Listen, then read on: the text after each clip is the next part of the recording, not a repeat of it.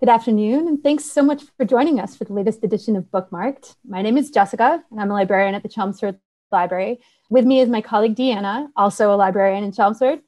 For today's show, we've elected to record remotely in order to ensure everyone's safety, but we're confident that the content will prove to be just as enjoyable. Just a couple of announcements before we start. Our book groups continue to meet via Zoom, as does our latest film discussion group, Watch This. Please check our calendar or sign up for our newsletter at chelmsfordlibrary.org to find out about specific dates and times. And if you're a person who can't stick to a specific date and time to discuss a book, you're in luck, as we now have an ongoing book discussion taking place on Goodreads. Deanna works hard to start interesting discussions that readers can respond to on their own schedule. So check that out at goodreads.com by searching for Chelmsford Classics Book Group, or again, by signing up for our library newsletter. Okay, so on with today's show. We have chosen to focus on some contemporary selections of historical fiction today. Historical fiction can generally be described as a novel that is set during a certain time in history and attempts to recreate the period with historical facts and figures layered over the plot. Deanna and I have brought along 4 examples of historical fiction and have chosen to talk about the different ways the authors write in this genre. My first book has been popular with readers for a while. It's called Lillian, Boxfish Takes a Walk. The author, Kathleen Rooney, is actually using 2 time periods for her story, the early 1980s, which serves as a present in the novel, and the 1930s, which serves as a setting for our main character's memories. The story begins on New Year's Eve in New York City in 1984. Our main character, Lillian Boxfish, is 85 and decides to celebrate by going out for a long walk around the city. Like, why not? But of course, this doesn't come without a scolding from her son, 43, who is held up in Maine, who continuously nags her about the many ways New York City in the 1980s is unsafe for a woman Lillian's age. There's worry about a subway vigilante, and in general, as Lillian puts it in her clever quips, the city has become a mean-spirited action movie complete with repulsive plot twists and preposterous dialogue. Nonetheless, she waves off his worries. She insists on living near her beloved Macy's, her first job, and the source of her success. So the character of Lillian Boxfish is actually a stand-in for the real-life character of Margaret Fishback, renowned poet, illustrator, and ad woman for R.H. Macy's department store.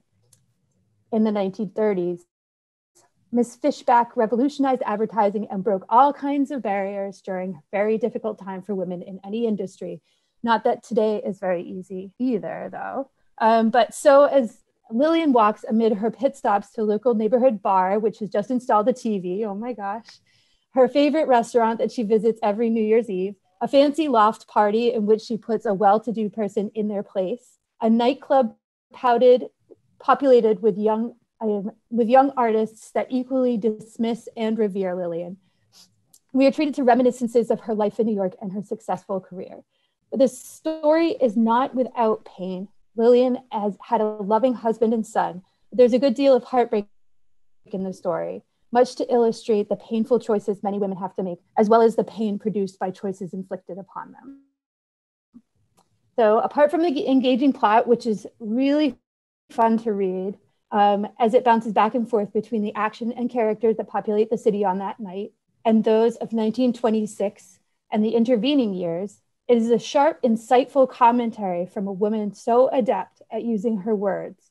Rooney really captures the spirit of the time and the figure of Miss Fishback. Most of the quips and lines that appear in the book are actual quotes of the work of Margaret Fishback, though many of the events are fictional, and even some of the attitudes expressed by Lillian are imagined, but certainly fit well in the context of what research the author performed for the novel.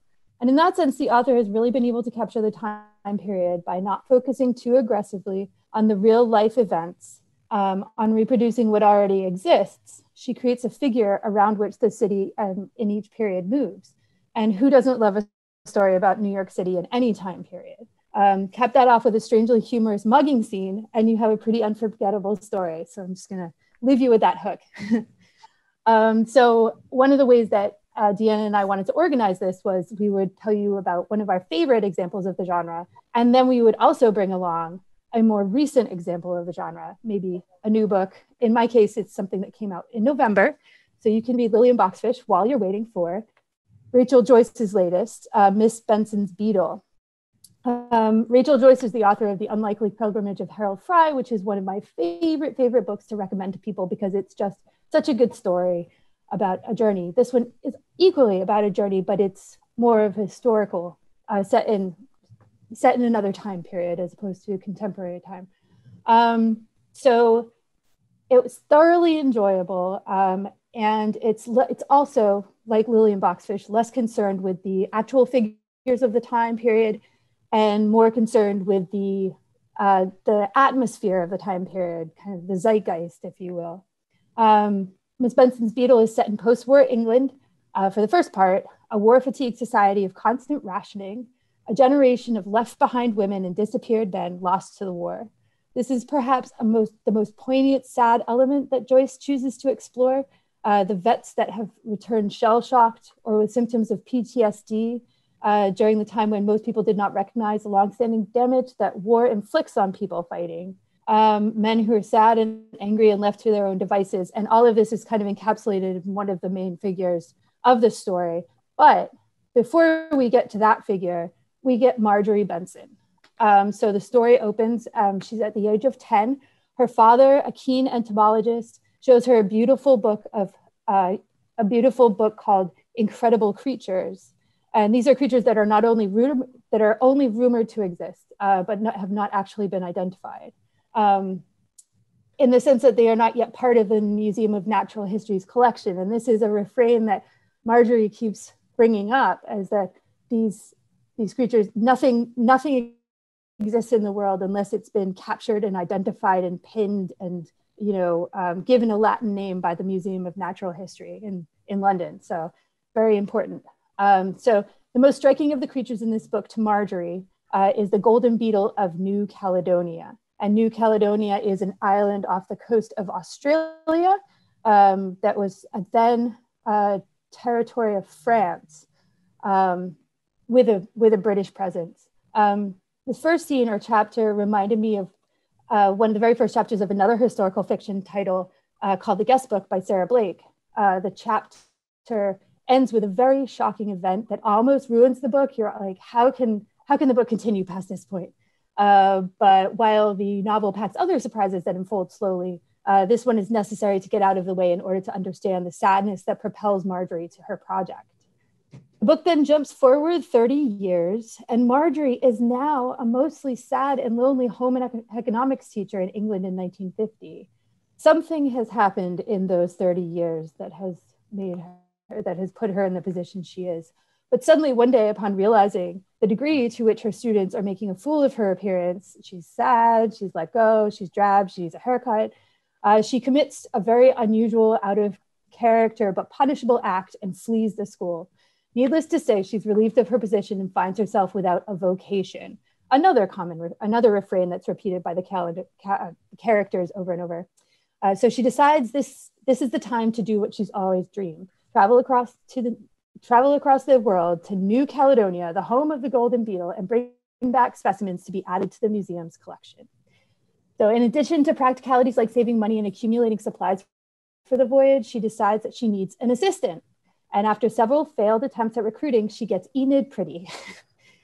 She's a great character. A seemingly ditzy polar opposite to Marjorie's stoic popularity. She even begins by calling her Marge without invitation, which is Marjorie is very annoyed by. But of course, as with most stories of this sort, once they are stuck in the thick of the journey, facing all of the challenges that truly test their resilience and fortitude, and despite the sad histories of loss each carries with them, they find they make the best possible pair. Do they find the beetle? Well, of course, you'll have to read it to find out. And that's really only half the story anyway. It's a story in the vein of a classic adventure, polar opposites thrown together on a strange journey in a strange new world neither could ever imagine themselves in before. It's a fantastic story of travel and friendship, so many of the things that we need, that we might be missing right now.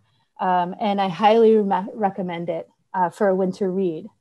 And so Deanna, what did you bring with you today? Oh, well, thanks, Jess. And thanks for adding 2 more books to my to be read list. Awesome, yeah. So I've brought a couple of examples of this genre, but historical fiction about, I like these in particular because I like, as I'm reading, to wonder, what is real, what is imagined. I like speculating about people from the past, like how they acted, like why they acted the way they did, what they thought, how they felt. And then I always look forward to the afterword where the author tells us, about the real person and about their research. And I feel like I'm learning something at the same time as reading a good book. So both of the books I'm talking about today fall into this category. And so the first one is Florence Adler Swims Forever by Rachel Beanland. And so for this one, within the first few pages, we discover that 20-year-old Florence Adler, who is training to swim across the English Channel, has died on one of her practice swim runs. Oh, no. Devastating for her family, of course, but it's made even more distressing because her older sister, Fanny, is on bed rest at the local hospital. She's having a very difficult pregnancy. So fearing that the loss of her sister might, bring about early labor and endanger Fanny and her unborn child, their mother makes this decision that they're not going to tell Fanny that Florence has died. So the rest of the story kind of unfolds over the next 2 months. It's told in the point of view of various family members and friends of Florence. And so we learn, like how they fare after Florence dies, how they grieve, how they go about keeping the secret from Fanny. And we also learn about their own stories as well. So this is a debut novel, and for this author, she chose to write about something that really happened in her family. Florence was a real person. She was the author's great aunt. She did indeed drown, and they did indeed keep her death from her pregnant sister, though they only had to do it for 2 weeks instead of 2 months, which I think makes it's been really well received. It came out this past summer, and it was a Beanland Book Club pick. Lots of great things to talk about for book club. And it's gotten very positive reviews. I think the one big sticking point for people is that, question of the likelihood of being able to keep such an enormous secret for so long. Lots of great reasons to read this book.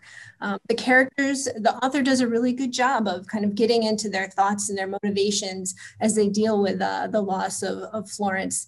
And we get to know them all through their own thoughts and actions. And we get to know everybody strangely, except for Florence, who we only know from how other people perceived her and how they are grieving her. And so, by the end, we see, what a remarkable kind of driven young woman she was, who's going to be missed by her family. So the historical angle is that it takes place in 1930s Atlantic City. So you get kind of a taste of the 30s, the social and cultural atmosphere, the gender roles of the times. And there are a couple of interesting kind of subplots that are very particular to the time period. The Adlers are Jewish. So there is a subplot relating to immigrants fleeing Germany and coming to the US, for sanctuary. And it's strange to read because we as readers know that the Holocaust is coming, but the characters, they just know something bad is happening in Germany and something, bad is on the horizon, but, they have no idea what is coming. And the other subplot kind of deals with this land speculation that went on up and down the eastern seaboard at that time period, kind of from New York to Florida. So very interesting there. And like I said, a really great book club title. Not the least to talk about the mother's decision to not tell Fanny, about Florence's death, and then thinking about how that utter secrecy would be pretty much impossible in our digital social media age right now. Right. So if you liked the books like Little Fires Everywhere, that we read for book group by Sang, or if you liked Dutch House by Ann Patchett, this is, this would be a great book for your next read. Awesome. Sounds great. Yeah. And then the second book, which is a completely different kind of book, is called In the Garden of Spite. It's by Camilla Bruce. And this book is about a woman named Belle Gunness, who was a serial killer in the Midwest at the turn turn of the century. So the book takes place kind of in the late 1800s through the early 1900s. Belle was a Norwegian immigrant, and she was fleeing a very bad situation in Norway. And she came to the US to live with her sister Nellie in Chicago. And the narrative goes back and forth between Belle and her sister Nellie. And Belle was she was smart, she was ambitious. And, you know, for that time, she really had like no compunction about going after what she wanted, right? So whether it was a husband or a candy shop or a new house or children of her own, but she was a broken human being. And so when she had it, you know, she didn't want it anymore. All that glamour faded away. And she invariably blamed the men in her life for her problems. And since she was a serial killer, this turned out very badly for all of those men. So, but this book has been getting really great early reviews. It's got a starred review in Publishers Weekly, averaging 4 stars on Goodreads. And the thing that lured me in was the publisher tagline. They called it an audacious tale of feminine rage. Oh, you know, right? So if that's not enough to draw you in, I also think, you know, the author does a really good job of showing Belle's character, you know, through her youth in Norway, to her time in Chicago, and then she moved to Indiana. And while she's not attempting to make you sympathetic to Belle, I mean, she is a serial killer, she does help kind of understand her from her perspective and from the perspective of her sister. And then, like I said, it's a turn of the century Chicago. And so, you know, it's interesting to read a little bit about that immigrant experience. You know, people came here searching for a better life, but, you know, they didn't have a lot of money. They didn't speak the language. And so there was struggle, and they ended up in communities of similar immigrants. Like in this case, they lived in a community of Norwegian immigrants in Chicago because, you know, they needed support, and it reminded them of home all this while they're trying to build something better here. And lastly, I also think this would be a really great book club title, especially to talk about Belle's character, and also to talk about, you know, the dilemma that her sister is in. Her sister, you know, has known her whole life. They grew up together, and she remembers that at the same time as she's horrified by what her sister has become, right? So, you know, people who like historical mysteries might like this, though I will put out a warning that this is a bit grislier than the usual historical mystery. If you like true crime, if you like listening to those podcasts that kind of get into the mind of a serial killer, like that's kind of what I was reminded of when I was reading this. And if you liked that book, The Devil in the White City by Erik Larson, set in the same time period, and that killer actually gets a shout out in this book. And this one, like I said, is out in January, so one to look forward to. Awesome. Some excellent selections there. Thank you so much, Deanna. So now it's time for our lightning round. And for the lightning round, in case you hadn't been a part of or watched the last episode that we did, the lightning round is where we have each brought 3 books, and we're just going to go through them really quick, give you some highlights that are going to grab you and make you want to pick up these new books. So my first book got a lot of buzz. I think it was on a few lists from last year, or for this year, 2020 lists. We're not done yet. Is The Office of Historical Corrections by Danielle Evans. This is a collection of short stories and a novella that Kirkus calls necessary narratives brilliantly crafted. The storytelling is gripping. The plots are simple in essence, but dressed up in wit and wry observation about the nuance of race relations and what it means to exist as a Black figure in a world that, unless you are a Black figure, seems to consider race to be irrelevant or not a struggle. What I love about this collection in particular is Evans's commitment to the short story form. She describes it in an interview as a vehicle that best allows the author to explore all of the different ways a question can be answered. In one story, a young college student in Vermont allows herself to be photographed by her boyfriend wearing a Confederate flag bikini. When the photo goes viral, Black student organizations vilify her, while other students hail her as a symbol of freedom of expression. What happens to the young woman's outlook and attitude is remarkable, as she is bandied back and forth and made a catalyst for debates about race and freedom of expression. The story's novella focuses on an organization called the Office of Historical Corrections, which seeks to find and correct instances of historical inaccuracy such as a bakery marketing cakes to celebrate Juneteenth. The story becomes complicated when a young woman working for the group is asked to investigate one of her own colleagues involving her in a possible murder mystery. So this novella turns. All of the stories in the collection, though, those are just two examples, are so tight and revelatory in their twists and very, very absorbing. So that's The Office of Historical Corrections by Danielle Evans. Oh, great. That sounds great. My first one is Prodigal Son by Gregg Hurwitz. This is the latest book in his Orphan X series, which is one of my favorite series. If you haven't read it before, Evan Smoke is Orphan X. When he was a young boy, he was taken from an orphanage and trained to be pretty much a lethal assassin in a clandestine intelligence department. He's left that life behind, and in Atonement, he's become the nowhere man, where he uses the skills that he's learned to help people who are basically down to their last chance, and he is their last hope. So, as you might imagine, kind of morphing from something like the orphan program into real life, that assimilation is very difficult. And in this latest book, it only gets more complicated because his mother, who abandoned him, has found him and asks him for help. And despite himself, he gets pulled into helping her. And, like I said, this latest entry into the series is just as strong, if not better, than the last. And it's for fans of what I like to call no rules thrillers. So if you like Lee Child or John Connolly, Joseph Fender, Nick Petrie, then this series is for you. The first book in the series is called Orphan X, or if you're all caught up, this new one, Prodigal Son, is new in January. Sounds great.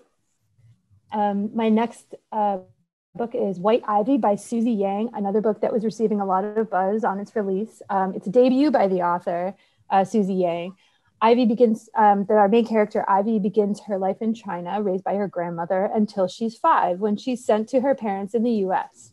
Shortly after, her grandmother follows to the US as well. And one of the most important things that she begins to teach Ivy is shoplifting and how to, and also general deception, with the goal of being able to get anything she wants in life. So Ivy grows up with this lesson, and alongside it, a growing self-loathing for who she is and a desire to be rich, white, and pretty. She develops a crush on a wealthy classmate, which will fizzle and then reemerge years later when Ivy has seemingly perfected her disguise to the point where her true self has almost disappeared. That is, of course, until another old friend emerges and threatens to tear everything apart. It's a gripping read, part thriller, part romance, part social commentary, and all beautifully and sharply written. So that's White Ivy by Susie Yang. That sounds good. It reminds me of a book I read earlier this year, Pretty Little Things. Kind of a little bit of the same plot lines. The next book that I have to talk about is The Mystery of Mrs. Christie by Marie Benedict. Kind of still in the spirit of historical fiction about real people. This one is about Agatha Christie. And she disappeared for about 2 weeks, and there's always been, wild speculation as to where she went during that time. So in this book, the author plays around with, what might have happened during that time, and more importantly, why it happened. So the narrative goes back and forth in time, tracing her life and her relationship with her husband, who becomes under suspicion when she disappears. The ending is truly, an homage to Agatha Christie, with the dramatic, like Hercule Poirot would do, and ends in a way that I personally found, extremely satisfying. I think if you're a fan of Agatha Christie, you would like this, but if you like a good historical mystery, this book is out in January, The Mystery of Mrs. Christie by Marie Benedict. But I know so many people who are fans of Mrs. Christie and are going to really want to pick that up. That sounds great. So my last book is called Black Buck by Mateo Askaripour. And this one comes out in January and is also a debut by the author. But I saw an interview with him recently, and he is very enigmatic. It's set up in the author's words, like a manual for the aspiring Black salesman, which is supposed to be funny. The book is satirical, eviscerating examination of contemporary corporate culture. The book's main character is a young man, Darren, living in Bedford-Stuyvesant with his mother in New York, and he's mostly content and happy with his seemingly simple life. He's got a girlfriend, a job as a barista at Starbucks in Manhattan, but others in his life believe that he could be doing more. I mean, he was top of his class when he graduated high school. He finally agrees and connects with a friend who gives him a job at a startup, even before Darren knows what the startup actually is doing. Darren quickly becomes wrapped up in the money and fast pace of the tech world, but this does some damage to his personal relationships, and then comes the drop, almost as sudden as the climb. The book is framed by the constant asides from the author directly to the reader, which maintain the darkly comic tone of the novel. For readers who like Paul Beatty's The Sellout or some of the writing by Colson Whitehead, this is a sure bet. Oh, great. Well, my last book is a book called Moonflower Murders by Anthony Horowitz. And Anthony Horowitz is kind of not that I would read it because I think he's kind of a contemporary equivalent to Agatha Christie. You know, he creates mysteries and characters and plots that are very reminiscent of Christie novels. So Moonflower Murders features Susan Ryland, who was the main character in his previous book, The Magpie Murders.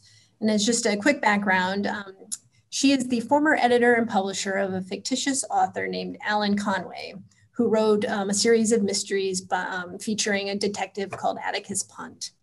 So after the events of Magpie Murders, Susan is now living a new life, more or less happily, on Crete, running a hotel with her boyfriend. And she is approached by an English couple whose daughter has disappeared. And it seems that her disappearance is tied into an old murder that happened at a fancy hotel that actually this family runs, and about which Conway based one of his Atticus Punt mysteries. And so they have come to her as Conway's former editor in the hopes that Susan can help them find their daughter.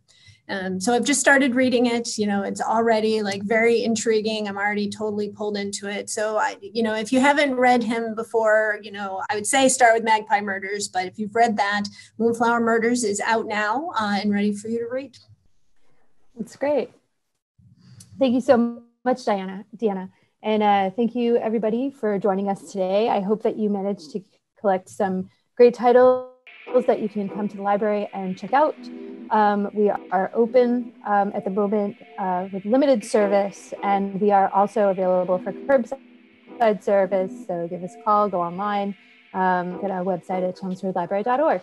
Thank you so much for joining us. Bye. Bye.